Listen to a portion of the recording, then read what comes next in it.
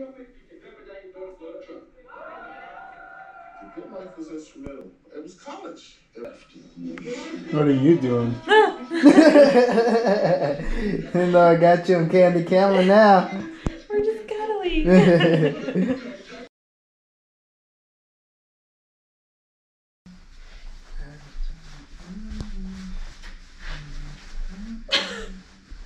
What's up? It's another beautiful day. Oh my gosh, this is like the only upside of winter here is that if it does snow, that means that we'll most likely have blue skies. Can I just say, no disrespect to anyone that lives in snowy states, but I freaking hate snow. But we did have a good time yesterday. I think it made us change our mind about snow just a little bit, but we still are ready for it to leave. Yeah, it was super fun actually. Like, I think the snow is fun when you're like, you prep for it and you go out and you just have a blast. But there's a difference of like prepping and going out for fun and then living in it. Yeah, I don't think we know how to live in it, and that's the problem. Yeah. Neither one of us have ever lived in like full-on snowy states. Like, Isn't this a snowy state? this isn't, I don't think this is considered a snowy state. If you live like up in the mountains, it's definitely snowy every year, but like here it's not guaranteed that it will snow every year. Okay. Cool. But like places like Utah, Idaho, New York, like they all like definitely snow and like are just hit with snow every year. Yeah. And it's usually throughout the whole winter, right? Well, we've never lived in a state like that before, so we just don't know how to live in it, and it can be very frustrating sometimes. Like, I haven't been taking Luna out for walks. I've been making him because I'm like, I don't even know how to walk a dog in snow. You do that even when it's not snowing. You hear her? It's been nice to have a break. What are you off to do? So, about to work. It's been kind of spotty because yesterday I didn't work because it was like really snowy. But I feel like when the snow is like slush and like the streets are good, like I can drive and work. So it's kind of hard because my job does require me to drive with DoorDashing. So I'm gonna test it out today. Should go really well. Yeah, they pay extra during the holidays, so like It's easier to make more money, which is really good.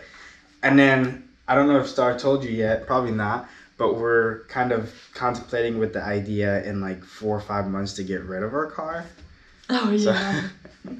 So instead of DoorDashing a car, I might just be DoorDashing on like a scooter. Like a moped with like, spot to store the food. And we'll see how that goes because we're spending money on like car insurance and car maintenance and gas, and it's like if we had a moped, then while we're in LA, like the traffic would be easier to deal with, less for gas and less for car insurance. And so I don't know. We always have a new plan. Yeah, seriously. Always thinking. We're just ready to move to California, like, really badly. I thought you said, no, Star just told me she wanted to stay here a little No, I did not. I'm grateful that I'm here in Seattle. It was like a perfect goodbye because it made me realize that I really don't want to live here anymore. It's really hard when you move away and then try to move back. It's really hard trying to deal with like the gloominess. I've actually been doing pretty well though. I think I mentally prepared myself that it was going to be really dark. And because of that, I think I've been handling it pretty well. But yeah, it sucks when the winter time is just awful. I will say though, because of last year, well, the last couple of years, it was hit hard and it's definitely like going downhill, but I believe in it. I really like think that it will like turn up again. And I don't know. I just think that's what happens to cities is that it has a downhill little part in life. Like for a couple of years, it might go downhill a little, but I feel like they always recover. But I don't know, it's kind of sad to me and very disappointing the amount of people I've met that are like, yeah, no, Seattle's doomed. Like, it's never going to go back to normal. And I'm like, do you seriously not have any hope? Like, that's so sad to live your life with no hope. I think it's funny because I'm from LA and like in LA, Seattle's a better city like than LA. I feel like go visit. If you go downtown LA, like it's not as big. It's not crazy with a whole lot of stuff to do. There's a lot to do in downtown Seattle, I feel like. And the culture of it, it's like really, it's a big, big city.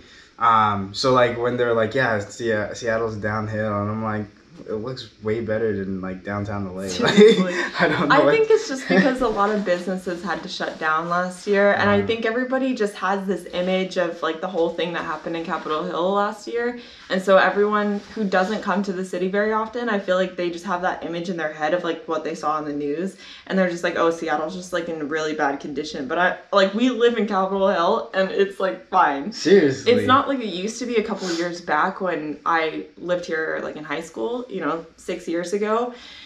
But my main reason why it's not the same is because there's just a lot of cute businesses that I loved going to that are shut down. There.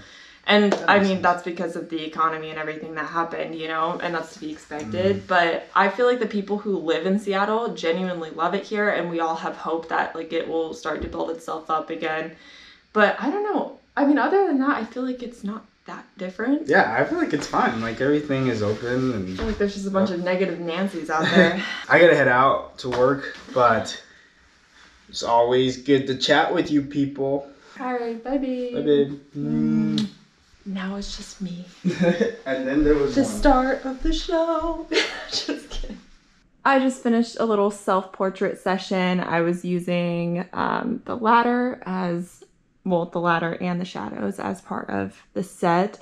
And I thought I would just show you some of the results. Oops, sorry, wrong way.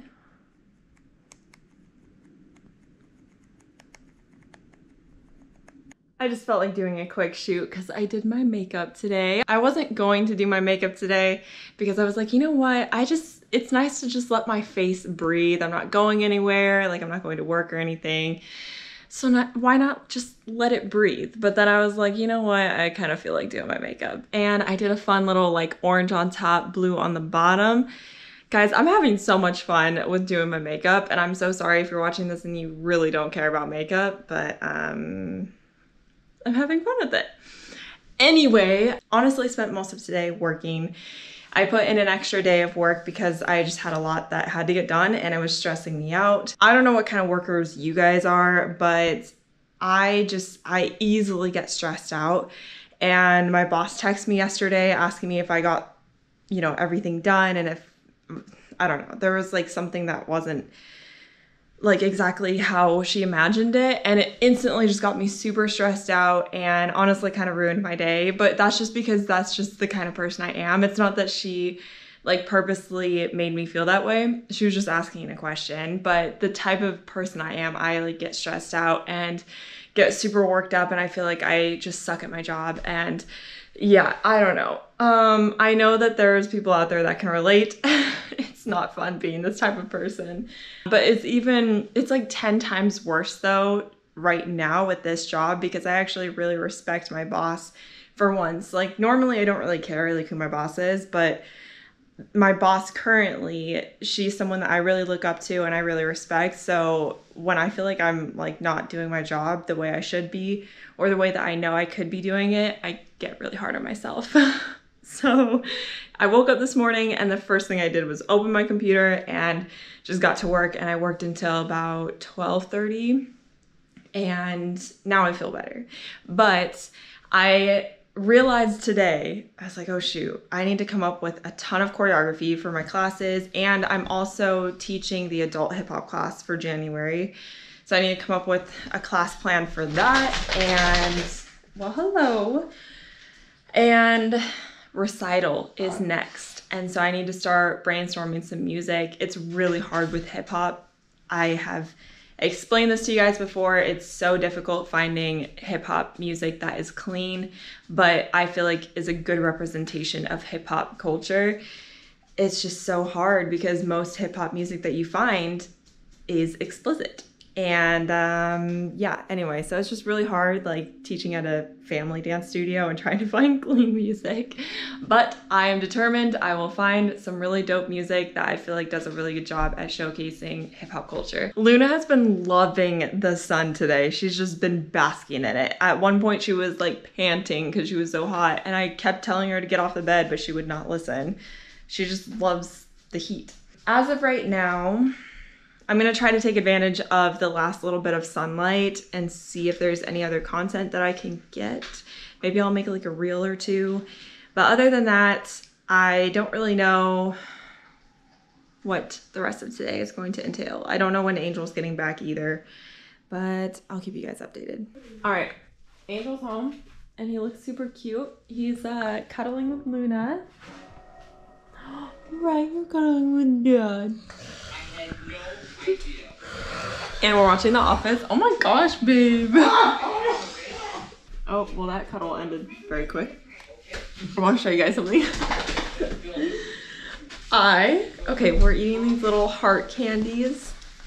Hey, don't eat it. And I'm wearing skeleton. Hey, babe. Oh my gosh, fine, take it. I don't care. Angel took my candy. Don't dare. Babe. Stay. How can you see me? There's a screen. Alright, so. Okay, so.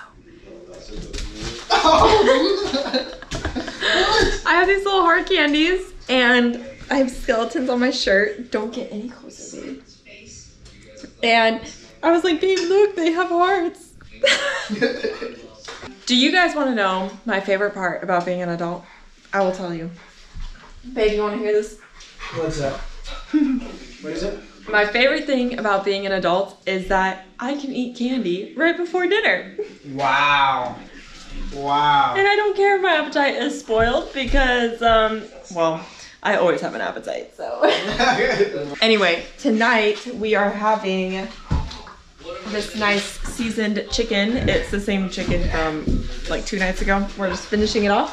And then this thing that's about to boil over, I'm not quite sure. I think it's rice. Babe? Babe? Lift the cover, lift the cover, Lift the cover.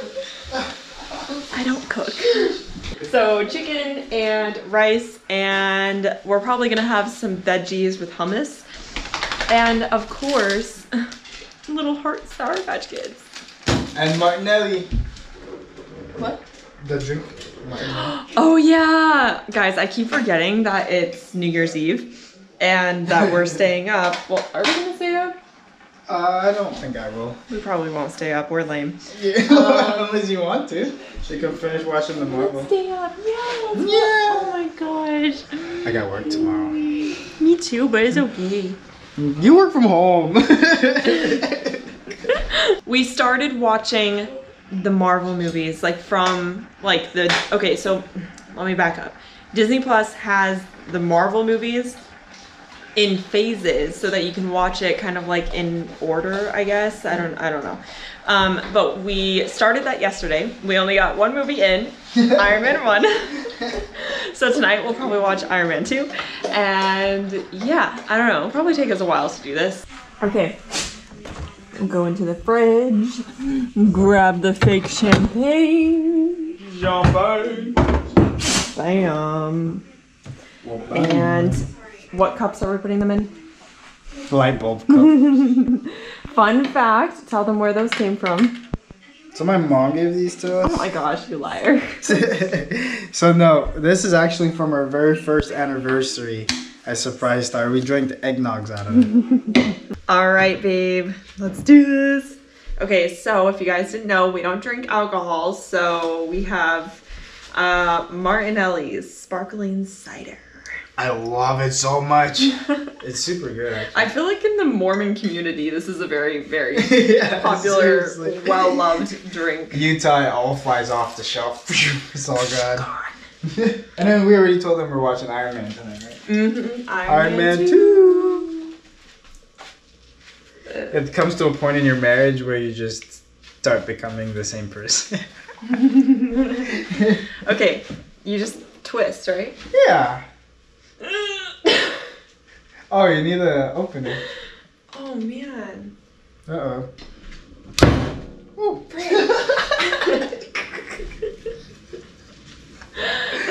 is why I don't. Do we not have an opener? I guess why would we have an opener? Hey, you should do the pledges. New year, new you. I literally never open a bottle this way. Okay, we'll do it together. New year, new you. They're probably gonna be like, they're so silly. Okay, then you gotta. Oh, the other way? Do it, man.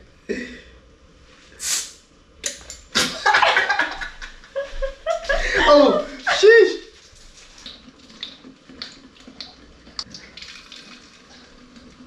What? Then you take the cap to the light bulb. And then you put the cap on top of the light bulb. Guys, that was my first time ever opening like a bottle like that. You made me scared of it. I'm like, oh, is this actually gonna explode? Then our middle straws. Be kind to the environment, right? As we're drinking out of plastic bottles. Happy New Year! Even though it's only 7:30. For us, it's like. Our dinner looks so good. Thanks, babe. Welcome. And Iron Man 2. Good night, guys. Happy New Year. Happy New Year. Good night. What's going on here? She's cuddling with my leg. Oh, Luna. Luna,